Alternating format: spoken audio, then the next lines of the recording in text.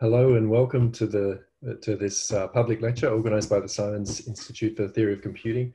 My name is Peter Bartlett, I'm the Associate Director. The Simons Institute's the leading venue for collaborative research in theoretical computer science. It brings together researchers, top researchers, and the next generation of outstanding young scholars to explore deep, unsolved problems about the nature and limits of computation. The Institute's core activities revolve around semester-long research programs on specific topics in the foundations of computing and related fields. And this semester, although we're operating online only so far, we have two very active programs, one on probability, geometry, and computation in high dimensions, and one on the theory of reinforcement learning. The Institute's recently set up a new Law and Society Fellowship that's designed to enhance Institute programs that address technologies with impacts on human society, with implications for ethics, law, and policy. And this fellowship's aimed at researchers who are focused on the broader societal implications of the techniques and the technologies that are addressed in our programs. And we're delighted to welcome our first Law and Society Fellow, Tom Gilbert. Tom's a PhD candidate in machine ethics and epistemology at UC Berkeley. His background's in philosophy, sociology, and political theory. He has an MPhil in political thought and intellectual history from Cambridge University. And his work focuses on the ethical and political consequences of using machine learning in organizational decision-making and implications for the design of AI systems that are fair, safe, and accountable. He's participating in this semester's program on the theory of reinforcement learning. And his talk today is titled Hard Choices in Artificial Intelligence. Welcome, Tom. Thanks, Peter. It's a pleasure to be giving this talk, which is, I should say, based off of collaborative work with members of my main affiliation on campus prior to Simons, which was the Center for Human Compatible AI, Stuart Russell's lab, as well as a graduate student in the IEOR department. So I'll just go ahead and jump in here. And I wanted to start off by kind of framing what I'm going to say in the talk in relation to a lot of the themes that emerged from the boot camp last week, which I would describe as not simply technical problems, but also philosophical in nature, which is, this more ambitious conceptual landscape of asking, should we conceive of HRI as studying under-actuated dynamical systems? And that's what human relationships are, in fact, are under-actuated dynamical systems. That in principle could be modeled formally. We have interesting questions with covariate shift, where the notion of modeling and learning rewards at training time might be fundamentally different or not correlated at deployment time. We saw interesting questions in the talks that were given about counterfactual reasoning, about how to compare RL policies and RL optimization versus the business as usual equivalent in a human case. For medical interventions, for example, like what should a doctor do versus what would the RO policy recommend for a certain line of treatment. And then finally, this kind of deep ontological question of how do we import environmental principles, whether those are from physics, whether they're from transportation, whether they're from medicine, and interpret them such that we can specify the system through constraints. And does that require domain expertise? Does it require certain kinds of formal assumptions? What is the boundary line there? And I was reminded through many of these talks of what I wanted to say, which broadly, just to kind of make this concrete, I mean, when we encounter questions with an automated vehicle and we ask, how many parameters does it take to make a simulation robust to reality, which is to say, how do we make sure the AB is safe if we just train it in simulation, rather than if we use a real world vehicle and make it drive actual miles in the real world? How do we compare simulation versus the world in that sense through parameterization? And the kind of TLDR for this talk is that I think there are reasonable answers to that question, but that they are not strictly formal. And that kind of abstract line between answers to that are reasonable, which is to say recognizable to the people who will be affected by these systems, the actual stakeholders, the domain experts who are most familiar with regulatory policy, is a landscape that I'm going to characterize in terms of vagueness. So this is a a technical kind of philosophical concept. It's an ancient concept that, as I've continued through my PhD work, I've found to be increasingly not just relevant, but really constitutive of this emerging discipline of machine ethics, AI governance, AI safety, and for a lot of how I think about issues in RL. So for the rest of the talk, I'll basically be expositing this concept through as many concrete examples as I can think of. And I should say, for the purpose of this talk, I'm going to define vagueness as the practical absence of conceptual boundaries when you are attempting to develop an AI system for a given domain, which is to say, it's kind of a generalized version of the problem of misspecification, which is something that people in AI safety worry extensively about. It's increasingly become a problem in RL, especially multi-agent RL, whether that's with humans or just other AI agents. And so in a sense, what I'm saying in this talk is misspecification has a very long, very rich intellectual history behind it. And it really falls under this notion of vagueness. So again, just to kind of set up the gestalt shift that I'm trying to make here. A lot of public discussions of automated vehicles and just machine ethics more broadly, and I should say a lot of, I think, technical work as well in this domain of value alignment, I think still is inclined to think of the ethical dilemmas of developing AI in terms of trolley problems, which, you know, I think we're all familiar with at this point. The classic question of, should I divert the trolley, or the vehicle in this case, to intentionally harm one person or fewer people for the sake of saving a larger number, or should I not do that? And often the kind of legacy of this is tied to you know, some version of pitting Kantian ethics against utilitarianism. And I think what's significant here is that this thought experiment, which has its own long history, assumes deterministic dynamics. It assumes a discrete action space. It assumes complete control over, in this case, the agent as well as the environment in terms of completely and exhaustively well-defined objects.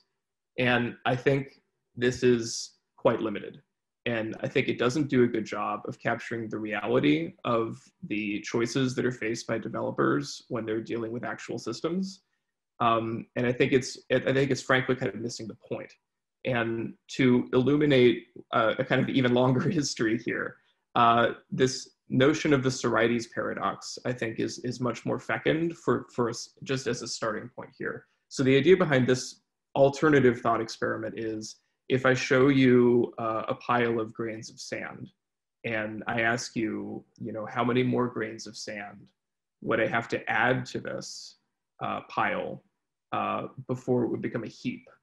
So if you think of this notion of heapness, the thought experiment is, how many grains of sand does it take to constitute a heap? This goes back to ancient Greece, so this is thousands of years old. And there were many different canonical answers to this question in terms of whether you think there is an objective answer, but we maybe don't know it, or there are various degrees of confidence in what we think it is. You could argue that different kinds of people could legitimately answer the question differently because we use the term heap differently, or you could argue that there's no answer. You could argue that it might be semantically meaningless to try to provide some ultimate determinate answer to that question. And I think those are the canonical schools of thought. I think they're all relevant for how we should think about AI development, and also like reinforcement learning in particular, because of what I'm going to describe in this talk as the set of commitments that you are making to the world as you believe it to exist when you are developing a system.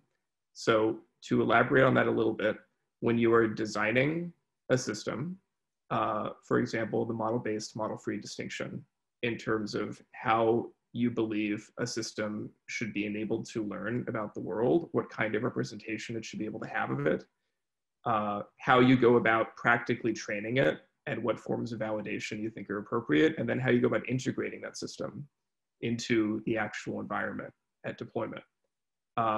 Those map onto these canonical schools of thought with respect to how you answer the Sorites paradox.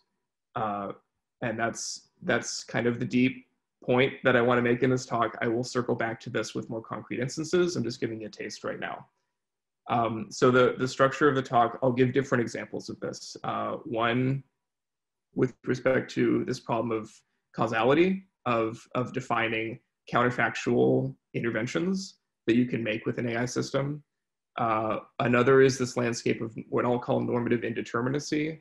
And finally, this notion of situated publics as part of, I think, what will constitute the criterion for how these sorts of choices should be made.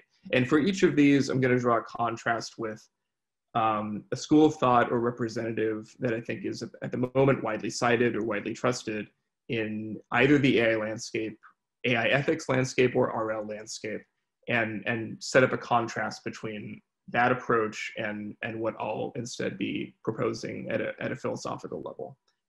So I'll start with causality, and in particular, the influence of Judea-Pearl's formalization of graphical models as a way to think about causality in the context of AI systems. So these 5 necessary steps of causal analysis are something that Pearl and his students have often forwarded as a superior, refined model of how to evaluate interventions, or rather to think of causality in terms of interventions, which is basically to be able to assume deterministic dynamics under conditions of uncertainty. So the idea here is, if you follow this procedure through a specific set of tools, such as do calculus, you can basically evaluate whether a certain kind of causal chain makes sense or not with respect to the problem that you care about. This sequence of defining in terms of expressing the target quantity, assume, identify, estimate, and test is the sequence that Pearl basically proposes. And I think what I want to really emphasize here is the steps of identification and estimation. So you have this target quantity, whatever it is you care about, whatever it is you're trying to account for, whether it's why is the grass wet, you know, what would it entail if I treated sepsis one way rather than some other way. You try to determine the causal chain of sequence there in terms of like what you think caused the illness, how you think the illness is going to change over time, and what a certain kind of an action would do to intervene on that sequence. And then there's this work of estimation, which is to say you decide the conditions of uncertainty in terms of how confident you are and how much information you would need in order to evaluate that sequence as you've mapped it out in this graphical model. And I want to draw a contrast here with the work of David Lewis, who is another philosopher preceding Pearl, who has instead emphasized the way in which causality, and more specifically counterfactual reasoning, which is just to say, you know, why does the world work one way rather than some other way? Or what would be the likely result if I acted in a way other than the way I'm acting now? And Lewis was very clear and consistent in his works that the notion of a counterfactual is inherently vague. He says this in the second paragraph of his most famous book. I presented an illustrative quotation here from an earlier paper in which he's sort of challenging this notion of the way in which what he calls an adequate understanding doesn't have to make certain kind of reference to unactualized possibilities. So the example he would give, something just to make this concrete, the example he gives is like, if a kangaroo didn't have a tail, could it still hop around?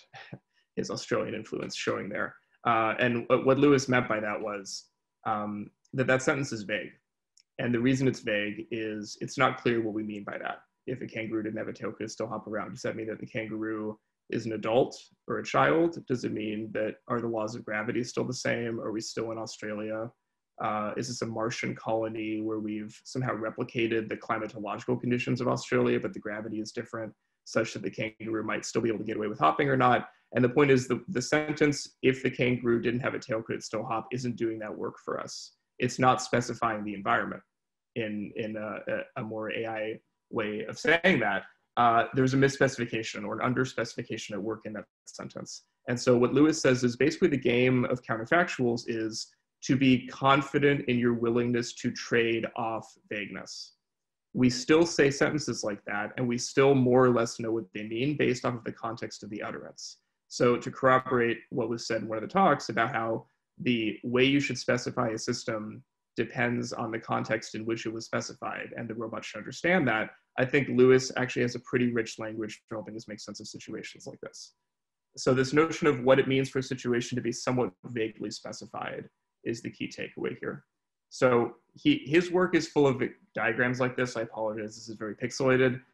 Basically what Lewis would do is illustrate some sequence or degree of possible worlds farther and farther removed from actuality, which is the world, in fact, as it is right now, as we experience it right now, for the sake of attempting to roughly formalize degrees of comparison. So like, how far removed is a world where a kangaroo without a tail could still technically be able to hop if it was on Mars, versus a world where a kangaroo with half a tail could probably still get away with hopping if it was on Earth or something like this.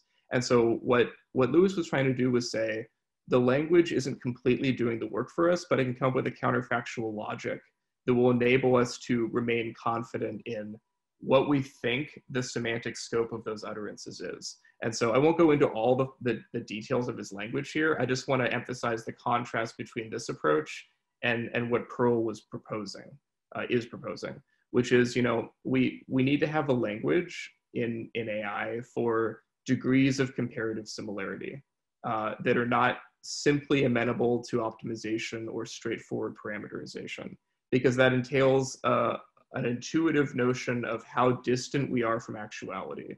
So how distant is a world in which AVs are common enough that that simulation would hold, versus one in which AVs are like barely on the horizon in the minds of pedestrians or other drivers, but where the simulation might still work under very well specified conditions.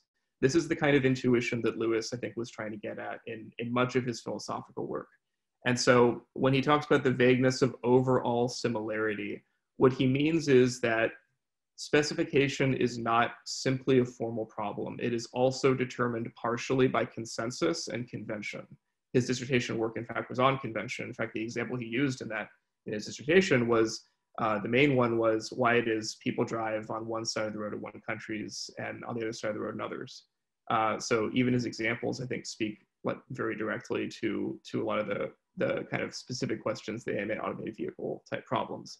But this difference between specification being basically a normative problem of consensus making versus specification being a technical problem of featurization or optimization is, I think, very deep and very rich, and something that we should be thinking about more systematically, rather than treating it as downstream from modeling assumptions.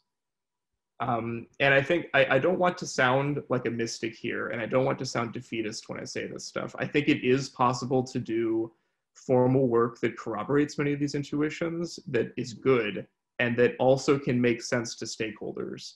And the analogy that I would just make here is, I think what Lewis is trying to get at with this line of reasoning is analogous to the distinction between real analysis and calculus, which I think calculus is kind of more similar to the graphical model approach, where it's a very interesting, valuable tool for specific domains that are already well specified and already amenable to algebraically determined dynamics.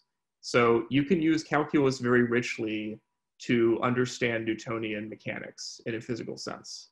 But that's partly a problem of the way in which there's a very well-defined set of empirics behind observing, you know, in that original context, the movement of the cosmos was something we could constantly observe every night. There was a way in which the tool of calculus was very well suited to that physical domain, and it's not automatically suited to other physical domains. And so real analysis is kind of the dirty, grimy work behind calculus, saying, here is why this works, given certain assumptions that are reasonable in this way and not in other ways. And this is really the way in which we should think about causality, and the way in which we should think of Lewis's contribution, and this willingness to engage in a conversation about the degrees of comparison between possible worlds, rather than just assuming that the world is already a discrete action space that we can just learn enough about to optimize over it, which I don't think is how the world works, and it's certainly not how other possible worlds work once AVs become common. To give another example of this, treating something like chickenpox using reinforcement learning is not going to be the same thing as treating sepsis. And the reason is that chickenpox and sepsis are not the same kind of pathology. They are not just distinct diseases. the nature of the pathology is different. Different numbers of people are affected. The diseases are not chronic in the same way. They are not terminal in the same way. The normative stakes of the diseases cannot be compared with each other. A lot of this informal work is done through bedside manner. This is what doctors do. Okay, when they're consulting with a patient, they're making real-time decisions that are largely intuitive based off of decades or years of experience about what state of what illness this kind of a person is experiencing based off of what I can tell they're feeling. And I'm not just, in principle, we can formalize this stuff. In principle, yes, it is a specification problem, but some of the work of that specification is done by institutions. Some of that work is done by the way we educate doctors. It's not done in terms of the actual decision pipeline of like how we go about diagnosing an illness and how we map inputs onto outputs. A lot of these mechanisms are informal, and the work of making them formal is normative and not strictly technical. So sorry, just to clear, if this wasn't clear, chickenpox is on the left, sepsis is on the right. I'm not a domain expert, but that's just what those slides were. So just to sum up what I think the takeaway here, that we can, to put graphical models in a kind of richer context, is that there's no free lunch, okay? There's a price to using them. You have to be willing to pay some degree or some measure of metaphysical inaccuracy in return for a determinate formulation of objects under conditions of uncertainty, which means that the value of graphical models and model-based RL, I should say by extension, is that its value is proportionate to its applicability to the situation. And you can't pretend that it's just a problem of known uncertainties. It has to also be a problem of defining worthwhile inaccuracies. And I think in order to make sense of that, you are going to have to speak in the medical context, you are going to have to speak to doctors, you are going to have to speak to clinicians, you are going to have to speak to nurses, because the consensus-driven nature of treating certain kinds of illnesses demands a different kind of specification problem that includes formal modeling, but is not restricted to it. So I want to move on to, that leads, I think, quite naturally into the second topic I wanted to discuss, which is this notion of normative indeterminacy. So the contrast here is that I think a lot of work at present in this landscape of machine ethics or value alignment is often the term used in the AI safety landscape, and also sometimes discussed in reinforcement learning conversations that I've had, is that machine ethics should be understood as a problem of normative uncertainty, which is we're designing systems that are going to be learning from us about what is good behavior, what actions are better than others, what actions should be prohibited when and how.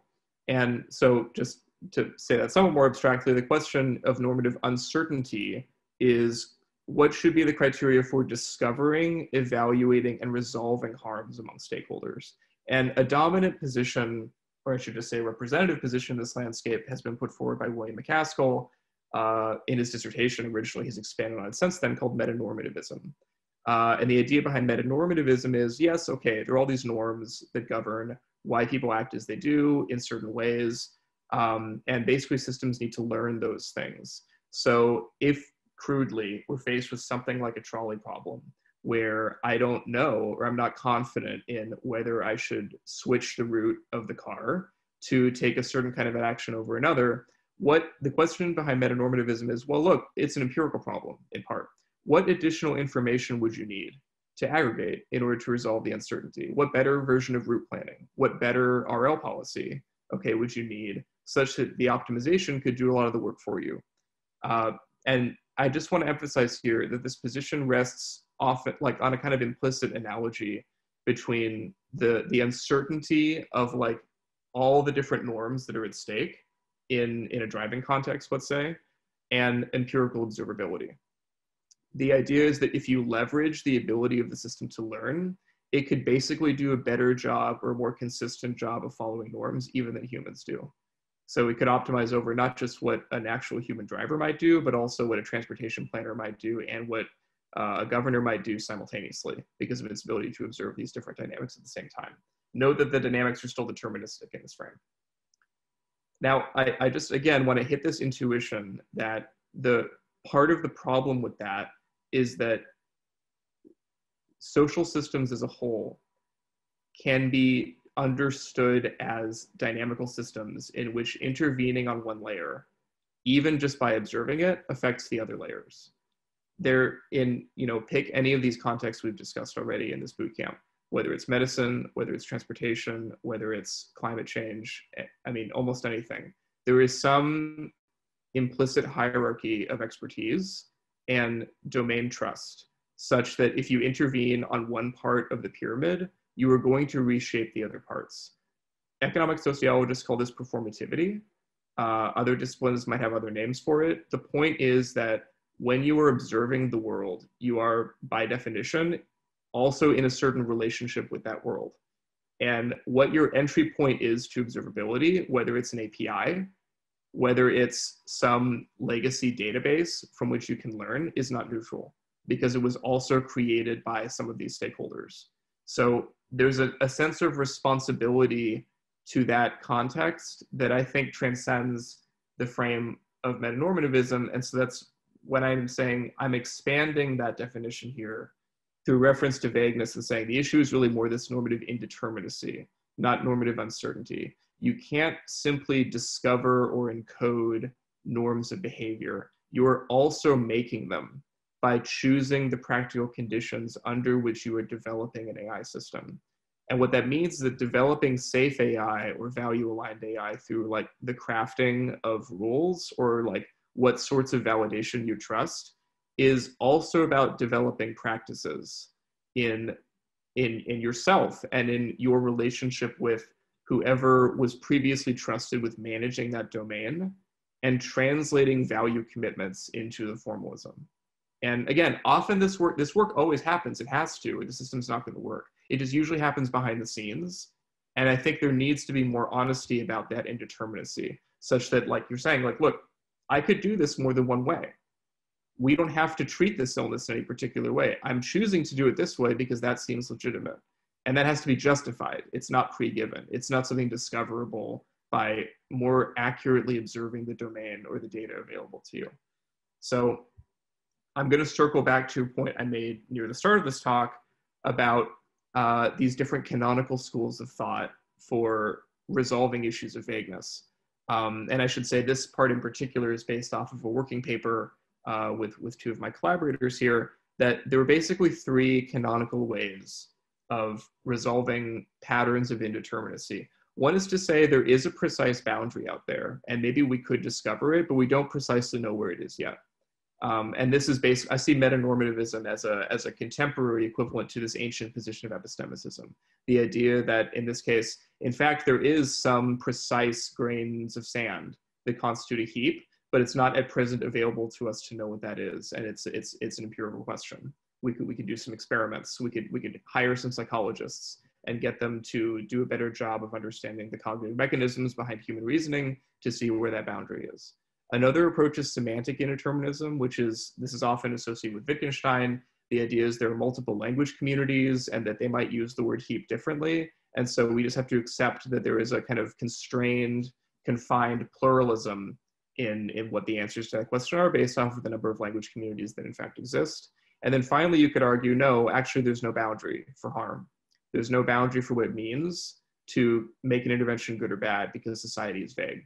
It might be an object you don't think is even possible to define well. And so therefore, you could argue we might as well replace a lot of human-driven medical interventions with RL policies because there's really no one to say that the system won't be just as good.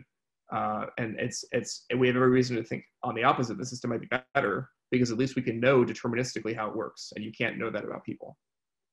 So again, I want to circle back and say, I think all of these positions are accurate. I think they're all real. I think they're all true. I think the opposition is a misnomer because what you are doing when you are developing an AI system is making commitments along each of these axes.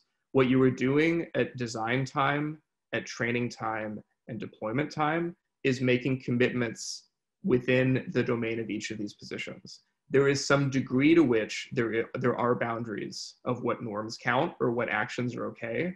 But there's uncertainty about that. And it's possible that you can design the system in a way that it could learn more accurately what those things are. It's also true that people think of the world differently and have somewhat different semantics to make sense of it.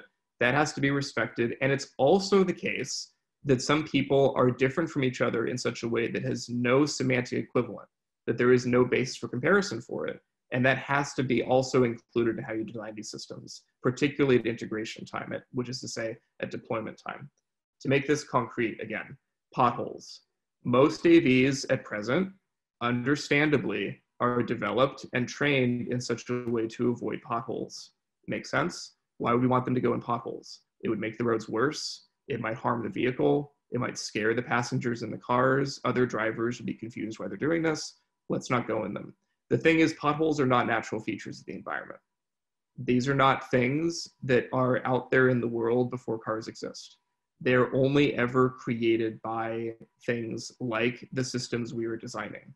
So what you were doing when you were building an AV is you were deciding whether we should care about the fact that potholes exist. The more common AVs become, the more pressing that normative question becomes. If we decide that the most important thing for AVs to do is avoid potholes, potholes will become more common.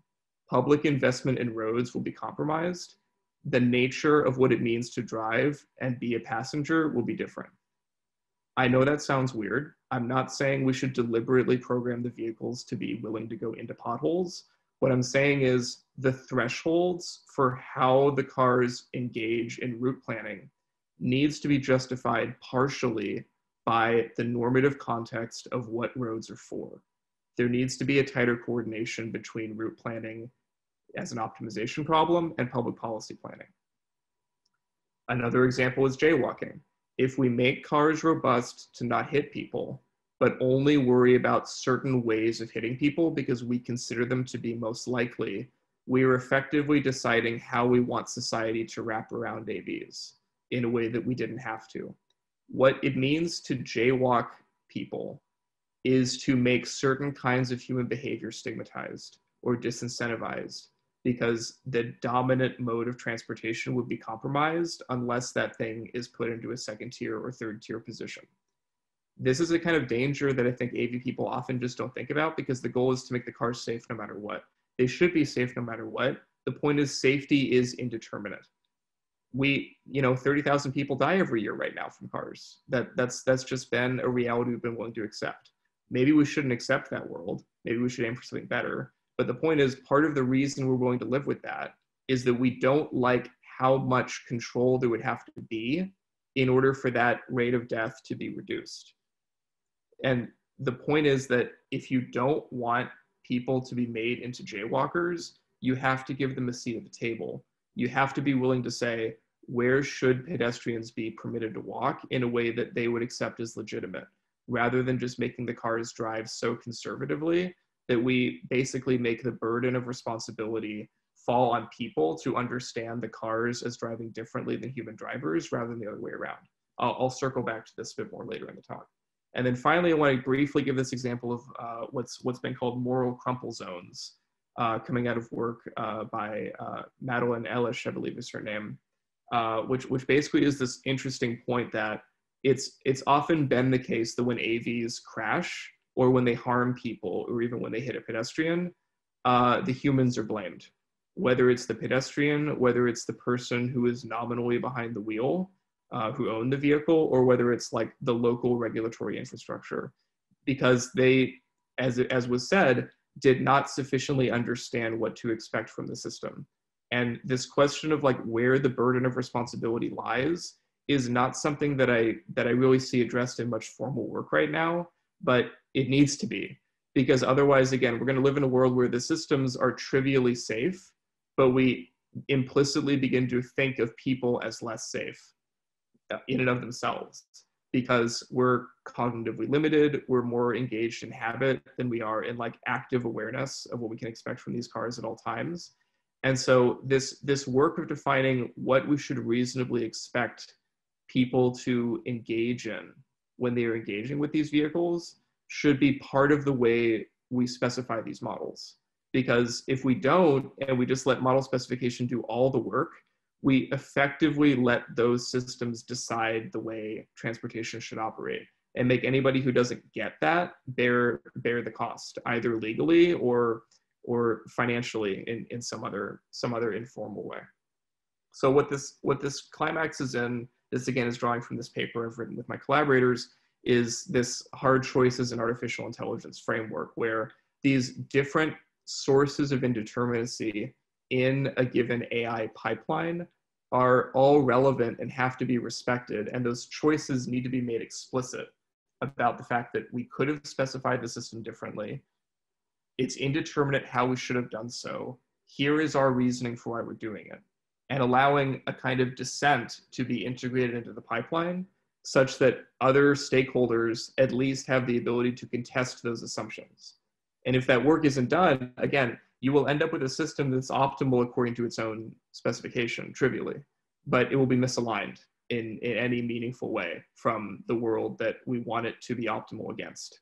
So I'm happy to engage with people in conversation about how this framework works, what I mean by these different terms here. I just want to communicate the high level intuition in this talk.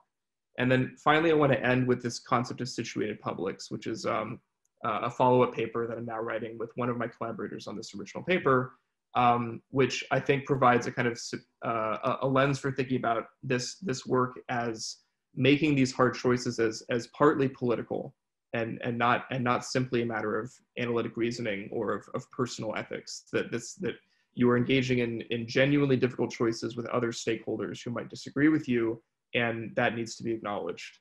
So this is now where I'm going to introduce my lab at Berkeley, the Center of Human Compatible AI. As I said before, this is a lab led by Stuart Russell. The goal of CHAI, as we call it affectionately, is to build provably beneficial systems, which is to say, systems that are value aligned, systems that we know or have reason to think will follow human intentions.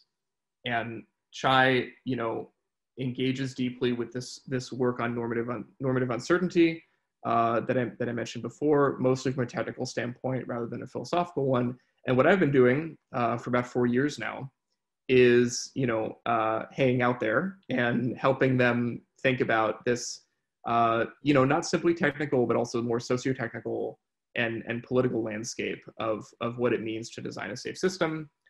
This slide is just to kind of give a taste of the kind of fieldwork that I've been doing, which includes, several years of participant observation, interviews, many productive collaborations and conversations with members of that lab and also adjacent research institutes.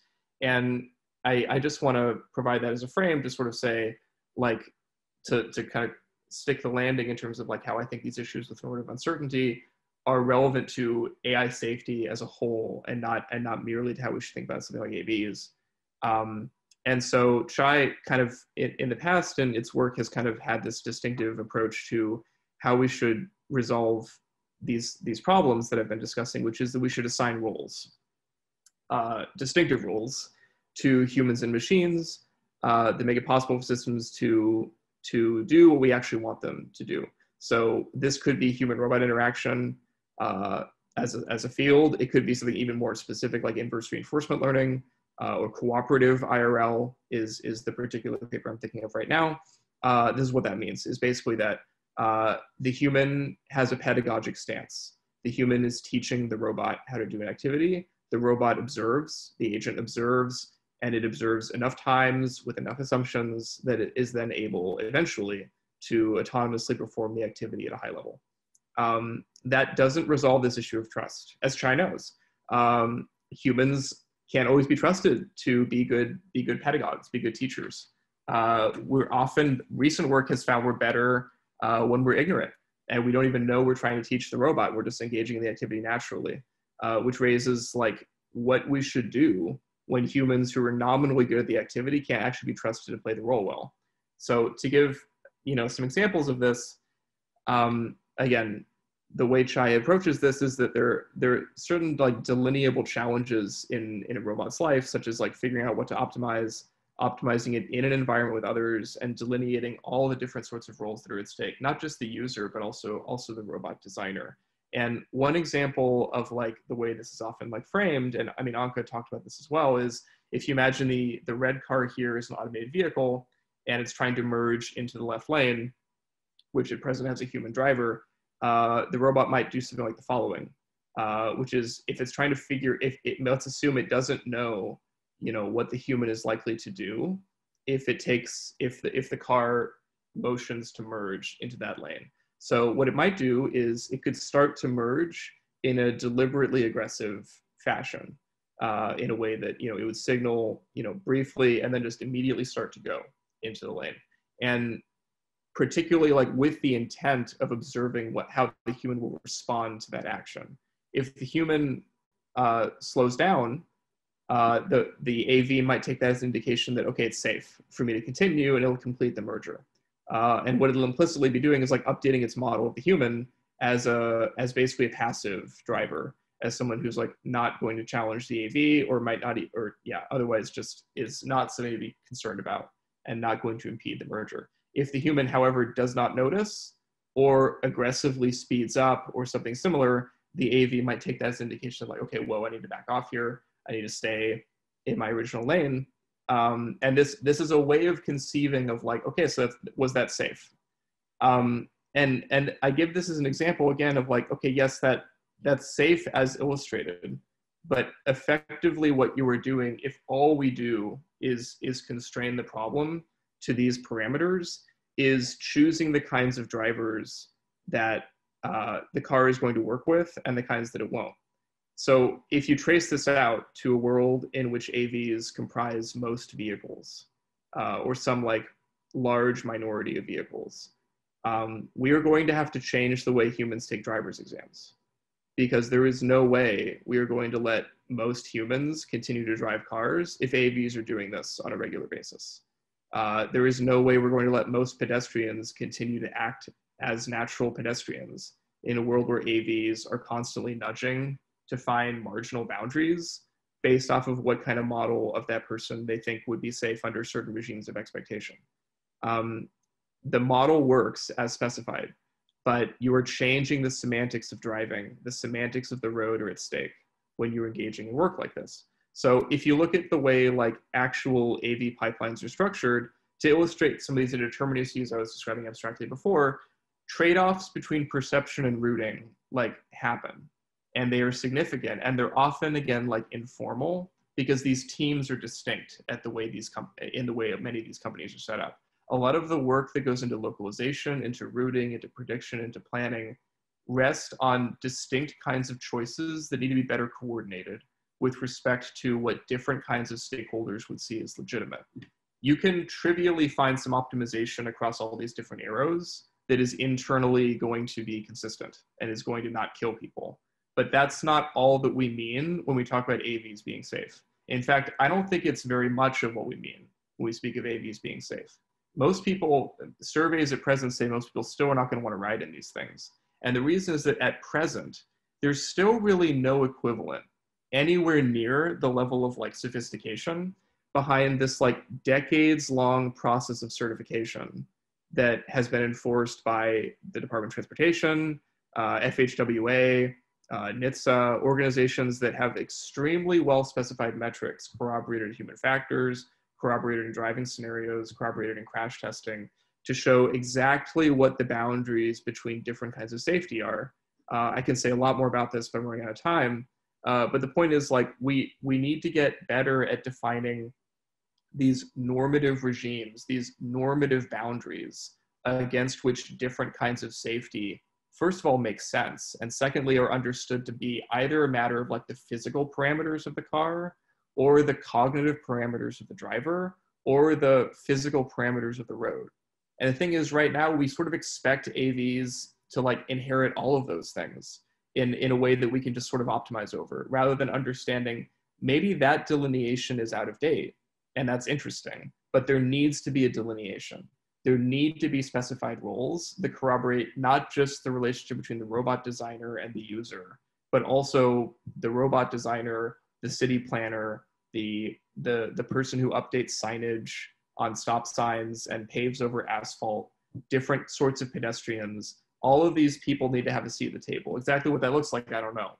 But that's the kind of normative coordination we're going to need in order to resolve this. And I think this quote from Andrew Ng is illustrative of the danger here.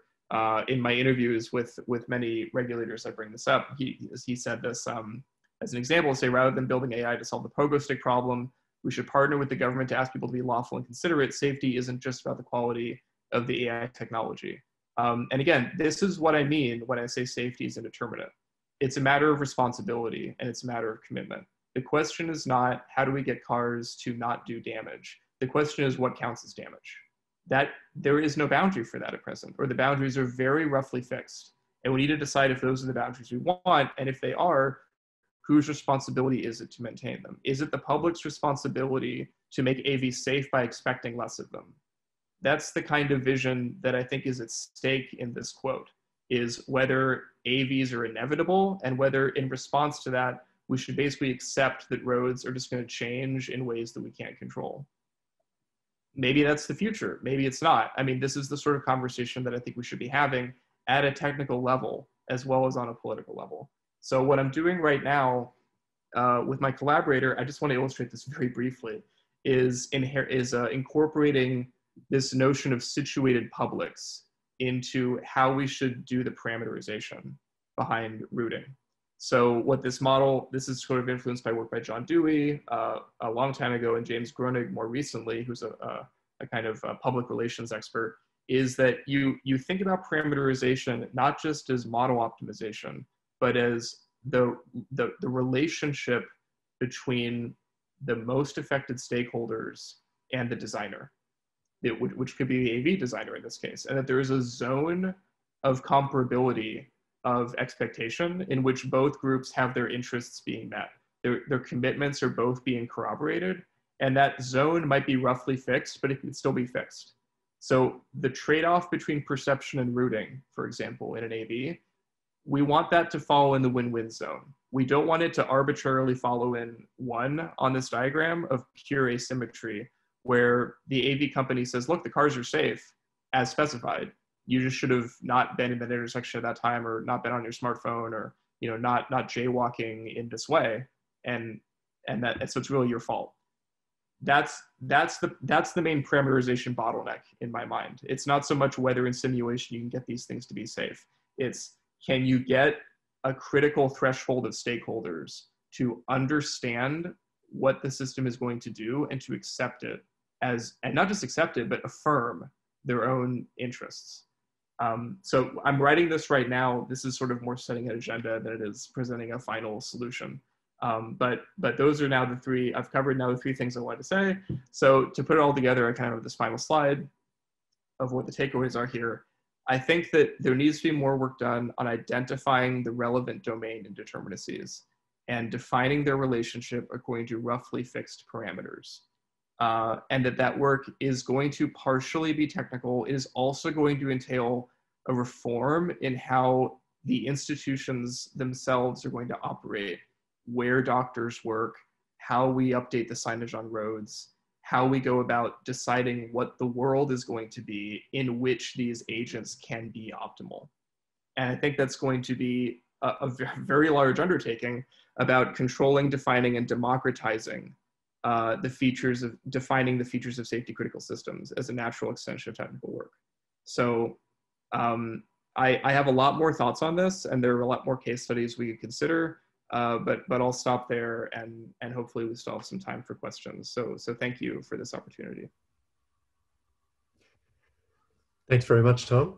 That was fascinating. We do have a few minutes for questions. There's actually one question in the Q&A, so feel free to add them there if you want. If you are in this panelists category, feel free to turn on your video, unmute yourself, and ask a question.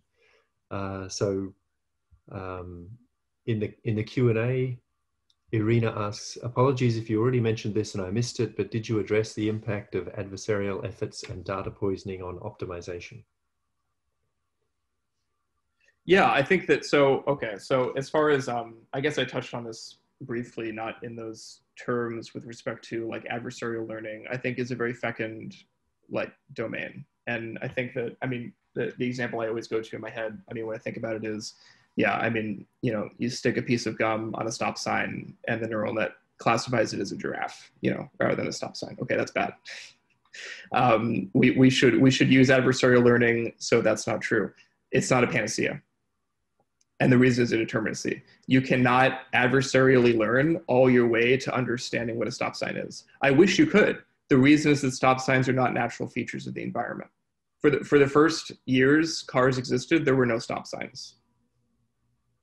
Okay, were the cars safe? I mean, astonishingly, somewhat, yeah, they were. And the reason is that everyone knew there weren't stop signs. So when people entered into situations where they had to be careful, they were careful. There was no discrete decision heuristic by which people like always programmatically stopped, looked around at a four-way stop, and then moved ahead. That scheme is already a specification of the environment. And it entailed a larger discussion about updating windshields to make them large enough that you could see things like stop signs, what color stop signs should be. Like, this is not new. A lot of these problems are not new. It's just that the learning environment is new because we now have new tools at our disposal. So what that implies is there's a certain threshold that I don't think we've discovered yet, where we can get these cars good enough so they don't misclassify stop signs with gum stuck on them, but they still can't see every stop sign. And we need to decide at that point whether that means that stop signs themselves should be rebuilt in such a way that the neural nets can perform adequately, or whether there are certain kinds of roads where they shouldn't be allowed on because for whatever reason the stop signs are grimy, or there's something wrong with their ability to reliably recognize the signage. There are people whose job it is to do signage. We should be talking to those people. We should either be paying them more or hire more of them. And it really just rests on this question of whether you think that the cars are built for the road or the roads are built for the cars. My concern is that we're going to end up in a place where so many resources are poured into adversarial learning that we just sort of make the roads conform to the model specification. The entire point of a model is to conform to the world. That's the work that we should be doing. It's hard work. It is partly technical, but it's predominantly socio-technical. I've probably said enough. Yeah, no, that's great. So there's a question from Manuel in the chat now about the reception you've seen. So much of AI ethics among computer scientists seems to stay on discussions of technical fixes or in abstracted situations like the trolley problem instead of these deep socio-technical questions that engage with normative philosophical questions about epistemology and metaphysics and such. How does this work seem received and or internalized in CS and AI circles as opposed to, say, STS? Yeah, okay, that's a great question. That's a great question. I mean, a lot of this talk was my own result from asking myself that question. So I'm not comfortable portraying myself as an authority on these communities, although I've published in both and collaborated with members in both. My impression is that there is a lot of mistrust from the STS community about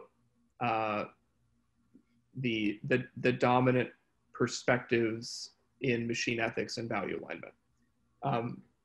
Now, there are a lot of reasons for that mistrust.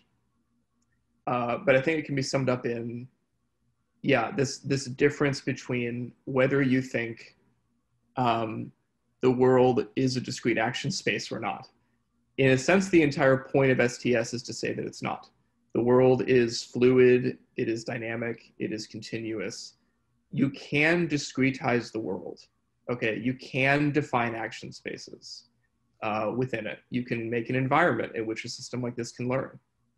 But the work of doing that remakes the world. It is no longer the same domain. It is no longer going to follow the same norms. It is no longer going to have the same semantics. And I think at present, the STS community is so anxious about that basic fact that they are inclined to distrust a lot of the work that's being done in machine ethics. My approach is pragmatic, which is to say, this is an opportunity to refashion the norms by which we want certain domains to work. I don't think cars are aligned with humans right now. I don't think they've been aligned ever. And I think, you know, it distresses me that we accept it as a price, as the price of political economy, that tens of thousands of people die every year just because of the convenience of what these cars provide. I don't think that's an aligned system. I recognize that's my ethics talking. But what I want is more honesty, and I should really say more humility from both sides, in the sense that technics remake the world. And there is a kind of agency there, normatively speaking, that I think the STS community should learn from, and that the machine ethics community should maybe be more humble in relation to, and not just think that creating a research design of simulation is going to make your system optimal enough that it should be deployed at scale. I'll stop there. I'm saying too much again. So we're actually out of time. You have a bunch more questions there. They do get saved. You'll have a chance to see them all, but unfortunately not address them here. Fascinating area, hugely important, and that was a really, really amazing talk. Thanks very much, Tom. We appreciate it. Thanks, Peter. And just to advertise, we have a science communicator in residence talk at the same time next week. So hope to see you all for that. Thanks again, Tom.